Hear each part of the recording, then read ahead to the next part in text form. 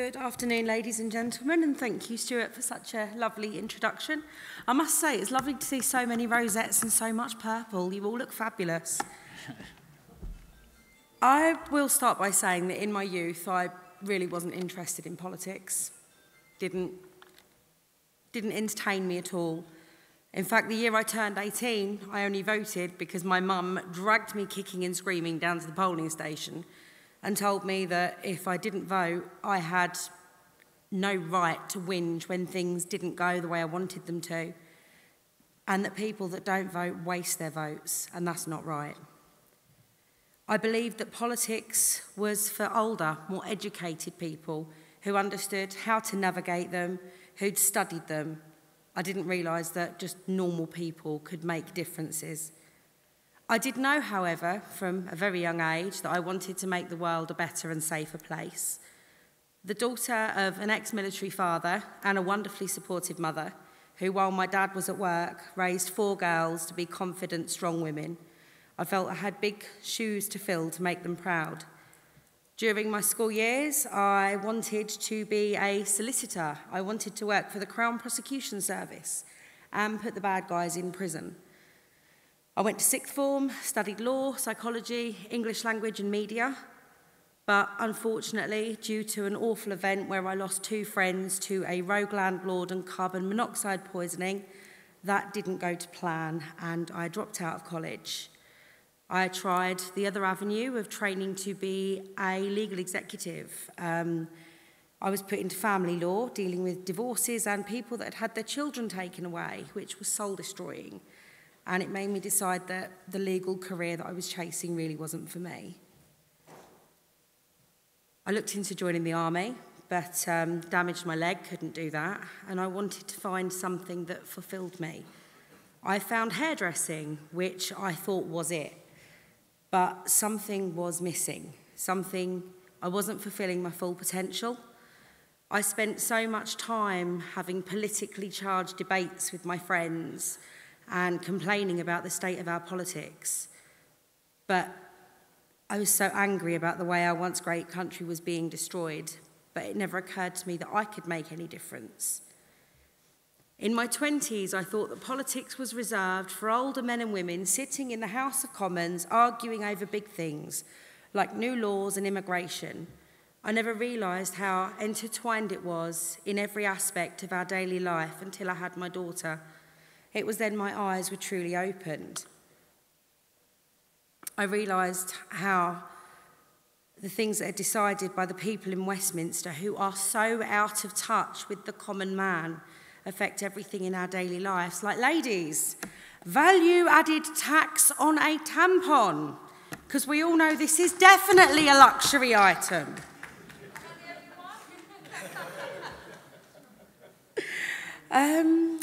They cut the funding on schools year on year, and teachers are left to find that deficit on their own, buying things out of their own pockets to fill the classroom with things they need, because our government are too busy appeasing Europe to do what is right by our schools and our children. After 17.4 million people voted to leave the EU, we celebrated a monumental win and waited with bated breath for the day when we could claim our independence. But unfortunately, we've had to watch the betrayal caused by our bad joke of a now ex-Prime Minister as she's fumbled her way through several failed negotiations, missed deadlines, begging for extensions, and made a laughingstock of our proud people. I can honestly say after watching this for 3 years, I felt sick to my stomach. But typing angry statuses on Facebook and having political debates with my friends was never going to make any difference. So I made a snap decision one afternoon on the phone to my mother that I was going to join UKIP and run in the local elections.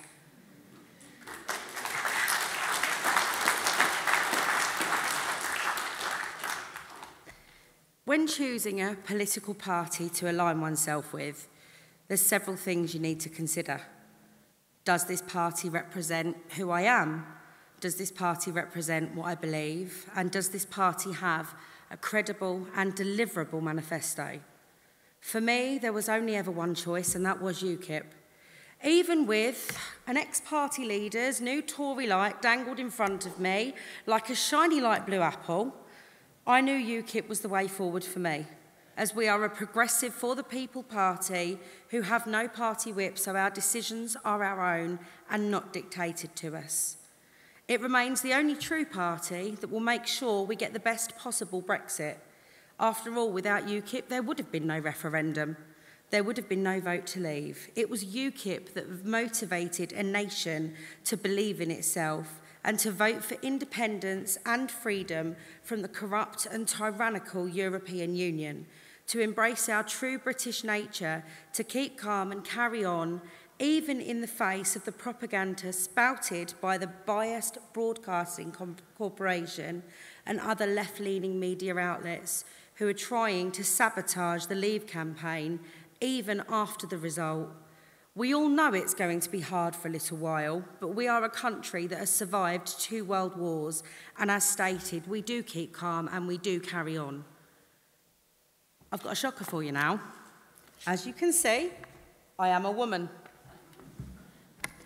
I'm a woman that hates feminism. I hate feminism and everything it stands for. Because I'm not a feminist, I'm an equalist. We must realise that equalism goes both ways, though. We must not assume it is only women that do not get treated equal to men. One of my personal pet hates is feminists dictating to other women what they can and cannot do with their bodies. 2 prime examples of this, for the gentlemen, are ring girls at boxing and grid girls at Formula 1. Ring girls were introduced in approximately 1965 and grid girls were introduced in the late 60s. They've been accepted as a big part of both sports for a long time. And it is not just men who have appreciated these women, because I'm not being funny, I look at them and think they're gorgeous. But if we look at a true timeline of feminism, between the years of 1848 and 1920 was first wave feminism. This was primarily focused on women's right to vote, and I'm sure as many of us would agree here, it was a very noble and worthwhile cause. In the 60s was second wave feminism, and this was looking at equality in the workplace and equality to men. Again, worthwhile. We've seen the rise of third and fourth wave feminism beginning in the 90s, carrying on through the 2000s. These feminists are dangerous. These are the feminists that do not see themselves as equal to men, they see themselves as better. They are in essence taking freedoms away from multiple women by oppressing their choice of career. They are, instead of empowering women by backing them and accepting their career as their choice, they are removing choice. If women choose to be objectified, who is another woman to say she shouldn't be? Another is this absolutely ridiculous notion that there's something criminal about wolf whistling and catcalling. I know I'm guilty of it. In current society, it's considered totally unacceptable, in a lot of people's eyes, the left, for a man to wolf whistle or catcall a woman. However, if a woman walks past a bunch of builders or a fireman and we wolf whistle, not a word is said, no eyebrows are raised. I'm of the personal opinion that it's a compliment, but political correctness has gone crazy. And while we're on the subject of political correctness, I am going to tackle something that is close to both mine and Stuart's heart, and that is non-stun slaughter. Halal and kosher methods, for an example. I'm an animal lover, but I'm not a vegetarian or a vegan. I enjoy my steak too much. I'm very well aware that the meat I eat was stunned before it was killed, so it didn't suffer. Or at least this is how it used to be. But with the influx and migration, it has become commonplace that many meats in our supermarket are now stealth halal. It's not labelled, we don't know that it's halal. We want to make it so that religious choice does not come before animal rights. I was unfortunate enough to catch a documentary on television showing the halal slaughter of a lamb and the brutal nature in which these animals suffer at the hands of these barbaric butchers. It was near soul-destroying. I do not understand how this can be condoned in a modern society, and would want us to put into policy that halal and kosher killing be irrefutably banned so that all animals are stunned before they're killed.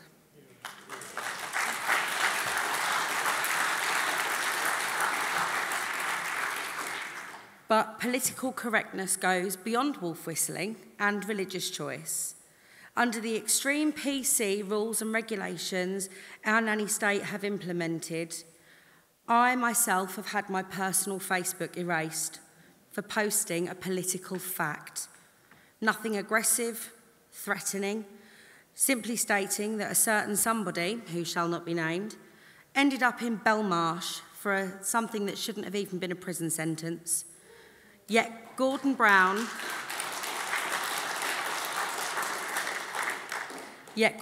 and Jackie Smith, who circulated an email to our police force, removing their right to investigate these grooming gangs and condemning little girls as young as 9 to continue to be abused as they had made an informed choice about their sexual activity, were never to be investigated. And within half an hour, Facebook had erased me. 11 years of photographs and videos of my children. 11 years of memories gone. Freedom of speech, freedom of political opinion denied. I believe our freedom of speech is something that needs to be protected, and Facebook needs to stop erasing people it does not agree with.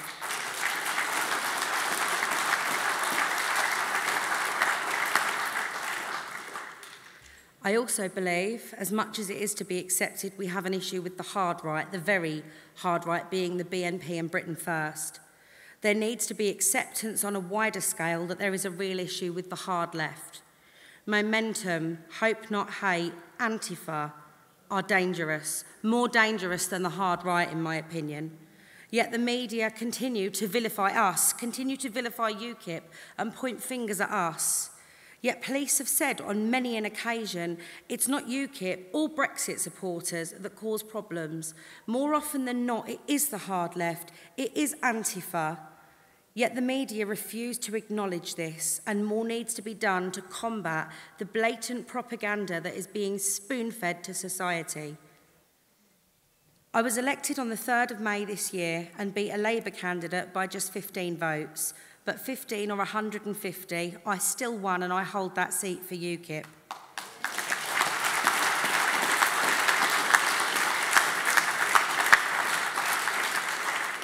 Thank you very much.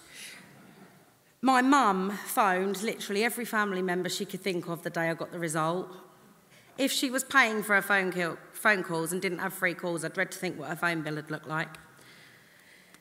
Being a counsellor is far from easy. Besides being a mother, it's one of the most stressful things I've ever done. It's not easy, but let's face it, if it was easy, everyone would do it. It's stressful and it's time-consuming, but it's rewarding. In my short time as a counsellor, I have helped secure specialist medical treatment for a gentleman who, due to massive NHS cuts, was refused a house call by a GP, and he was denied the referral he needed so that he couldn't have the surgery he needed to improve his quality of life.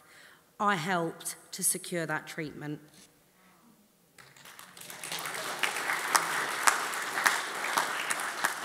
I have helped rehome a family of 6 into a completely new county who were fleeing a potentially very dangerous situation.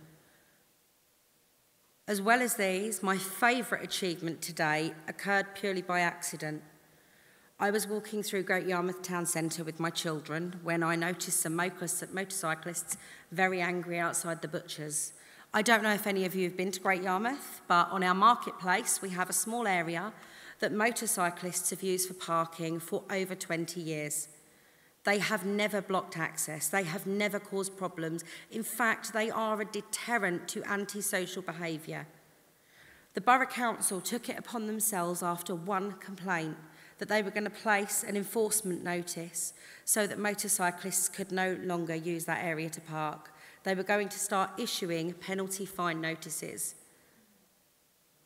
I spoke to the bikers who were understandably very upset. I asked them to email me and told them, like when you're riding together, the more noise you make, the more noise I can make for you. In the space of 48 hours, I had over 50 emails and I had that decision overturned.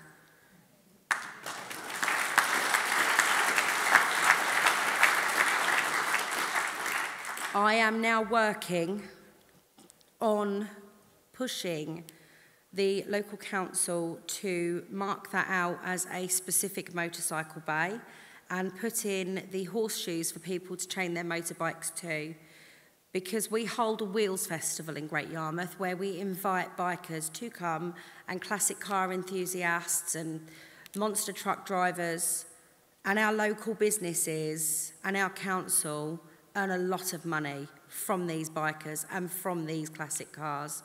And it's only right that as an apology and a thank you, they do what needs to be done to say thank you and we're sorry to these bikers.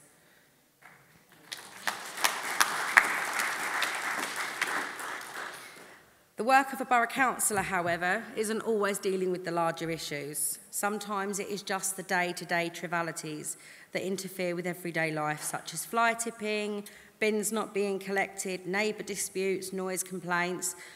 And while I was on the drive down with Stuart, sometimes it's just yobs hanging around outside the back of a business and smoking something they shouldn't be. But I don't want anyone to feel that even if the complaint is tiny, that they are going to get treated like it's a tiny complaint. Every individual I treat how I myself would like to be treated, because I want to make sure I'm the best representation that I can be of myself and of UKIP. I am currently working to get a scheme off the ground in my local town called Haircuts for the Homeless. In my town, unfortunately, universal credit was trialled, and we are a deprived seaside town anyway. We are on the east of the country. We always get forgotten about. We didn't get forgotten about, however, when the decision to trial universal credit was taken. We were one of the first victims. We are poverty-stricken, where a haircut is the last thing on the budget. And being a hairdresser by trade, I understand how much a good haircut can make in the way we are perceived and the way we perceive ourselves. Therefore, the scheme I'm setting up could help so many in such a massive way. My whole reason for wanting to get into politics is so that I can give a voice to those people that don't have one, because at the moment, those in power do not understand the struggles of everyday people. They don't understand what it is to look in your freezer and know that your children are fine for the next couple of days, but what are you going to have to eat? You're living on beans on toast. They don't understand what it's like to look in your bank and realise it's near to empty and you've got bills to pay. They don't understand the difference between the choice of buying shampoo and conditioner or putting gas and electric on the meter. And we need more normal people, pardon the way of saying this, but on the top, because the people at the bottom need to be properly represented. Politics has become a little bit of an addiction for me since taking my first bite of the political cherry and being elected into the position of borough councillor. Getting positive results for my constituents gives me a little bit of a buzz. But at borough level, there's only so much I can do. I have 2 years to prepare myself for the next elections, which are county, and I intend to use the 2 years I'm currently serving as my campaign for that. Because if I'm elected onto a bigger platform, it gives me the ability to look after the people in my hometown, but I still can't affect anything nationally. What I would really like to do is concentrate on the possibility of when we have the next general election, if Richard wants me, I'm going to be quite happy to run for Great Yarmouth for MP, because UKIP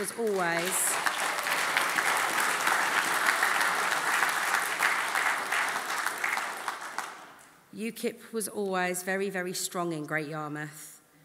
Unfortunately, we lost a lot of our branch when they did cross the floor, but I want to make sure that we can rebuild our branch, rebuild all the branches, and get into a position where we can make people sit up, listen, want to vote for UKIP, so we can concentrate on the things that actually matter.